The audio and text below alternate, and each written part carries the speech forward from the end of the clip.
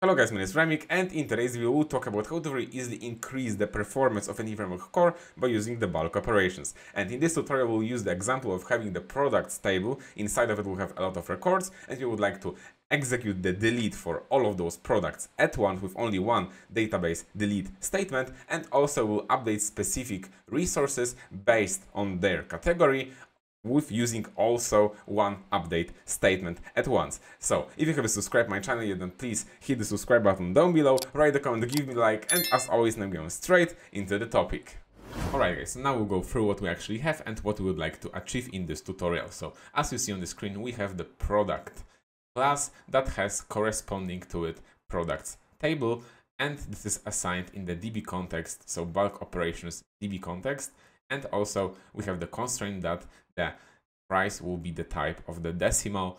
And now going to the database itself, we see that we have about 100,000 records that I have generated with the bogus library that has school, office, or the car category, and it has different prices, and we would like to create the endpoint that will bulk update all of those prices based on our factor and also based on the category that we'll provide. And then we'll compare also the time of updating and deleting without those bulk operations and also with those bulk operations.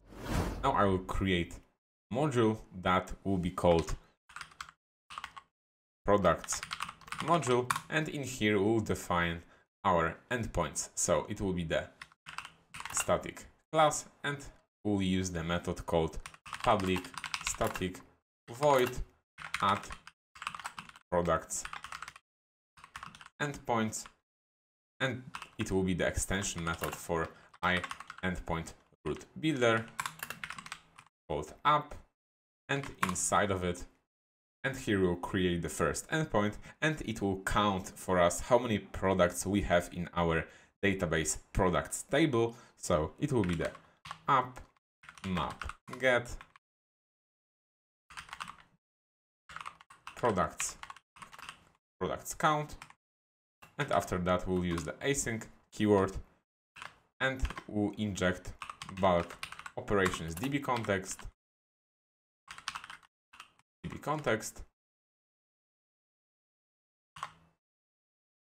and inside of it we'll return the results. Okay, and it will be await DB context products count async.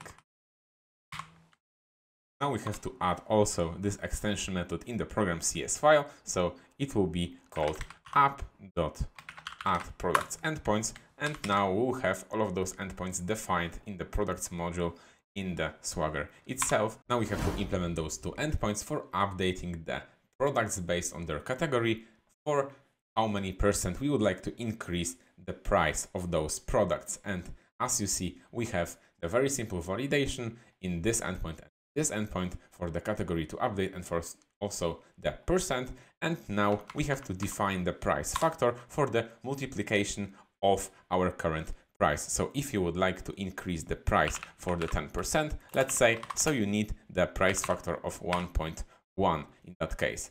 So now we have to define price factor, and it will be equal to 1 plus the percent value, and then also we need to divide this with this value. So we have the price factor as we discussed before, and now unfortunately we need to load about 33,000 products based on the category to our memory to have the for each loop and increase the price based on this price factor. So as you see, it's not the very efficient way, and also the performance is very poor in that case. So the bulk operation that will create in just a second will be more efficient because we will not load any records into our memory. Everything will be executed in the database side. So we need to create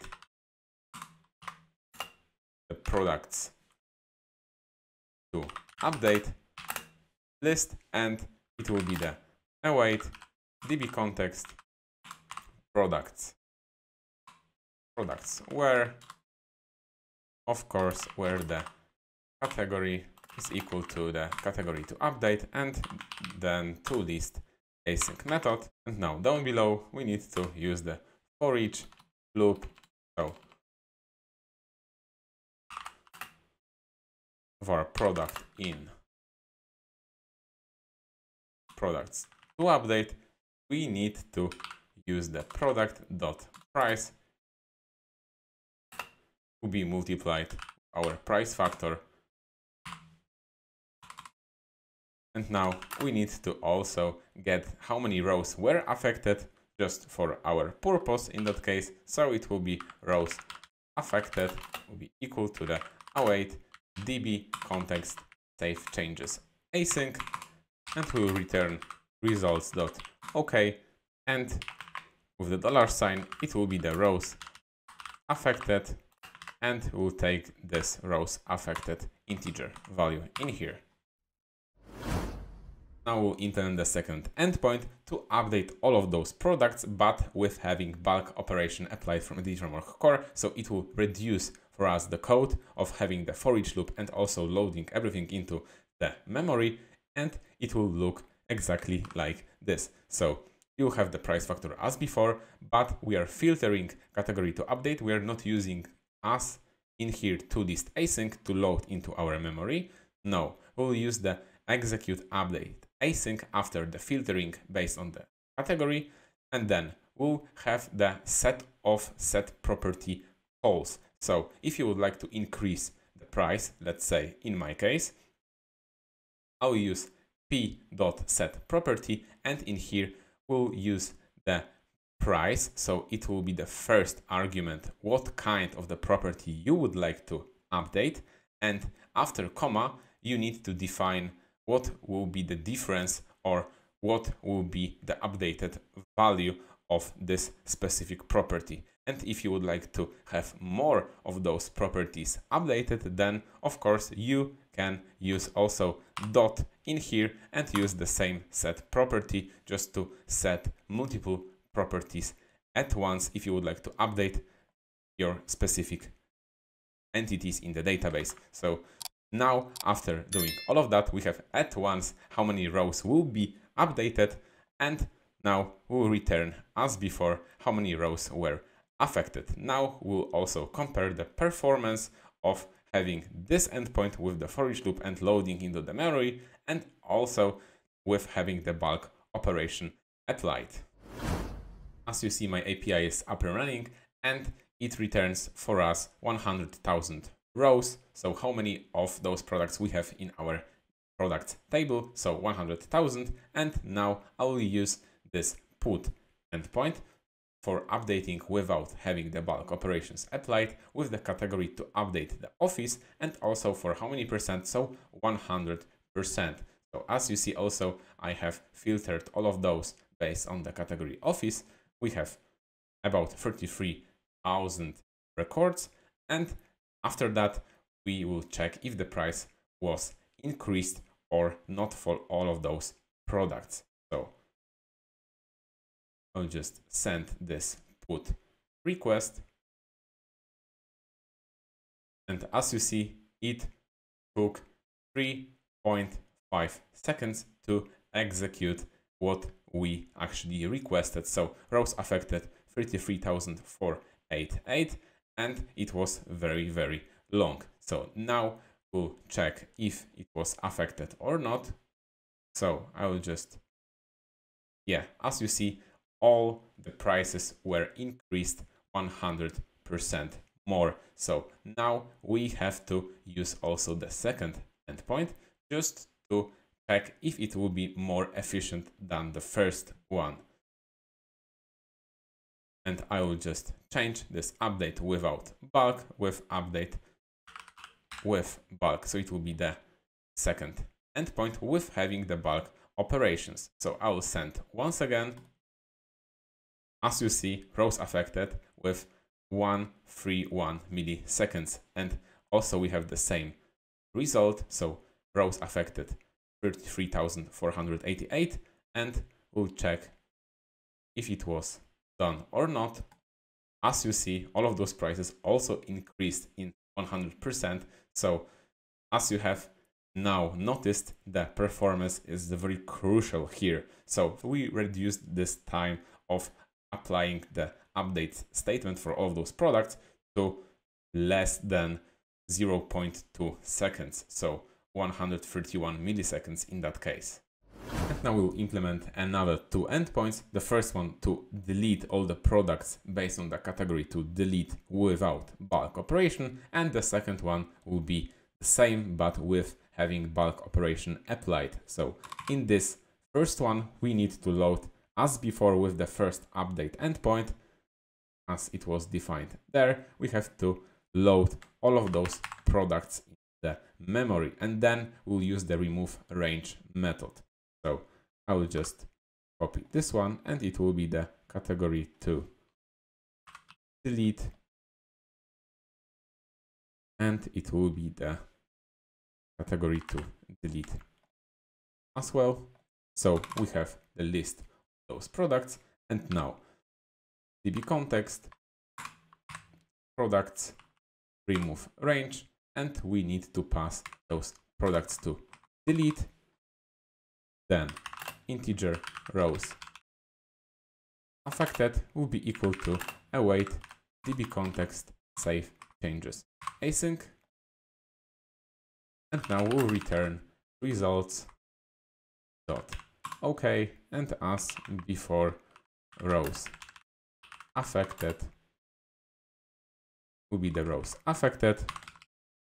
And now the second endpoint with bulk operation will be as follows. So we'll have integer rows affected, and it will be equal to the await db context dot products dot where. So as well, we have to filter based on the category to delete. So it will be the category equal to the category to delete. And now the only thing that we need to do there is just to use the ExecuteDeleteAsync method. So ExecuteDeleteAsync, so we are filtering based on the category, and then we are using only one statement to delete everything at once. So now also we are returning the results dot OK, and we'll use the same as it was defined above. And now we'll test the performance of delete without bulk operation and also delete with bulk operation applied. So before we were updating the products with the category called office, and as we see, the prices are updated in fact. And now we'll test the performance of having delete without bulk operation, just to delete everything that has the category office. So now I will send this request. As you see, it takes also very long as before with the update. Yeah, it was about 6 seconds. And now we'll check also if all of those were deleted or not. So as we see in our database, we have no products with the category called office. And now I have another category called school. As we see, we have a lot of those once again. And now we'll change from the delete without bulk to delete with bulk. So the category to delete will be not the office but the school. And we'll check the performance. It was, as you see, 6 seconds. And now it was about 259 milliseconds. So as we have seen, when you're using the bulk operations, then your performance is way better and you're not loading anything into your memory as the normal approach we have done here. So you're not using the toList async, and you're not using the foreach loops, and also you are not using the remove range method, and also as before, not loading anything into your memory. So it's the key in terms of performance to use the ExecuteDeleteAsync and also ExecuteUpdateAsync with updating specific properties of your entity.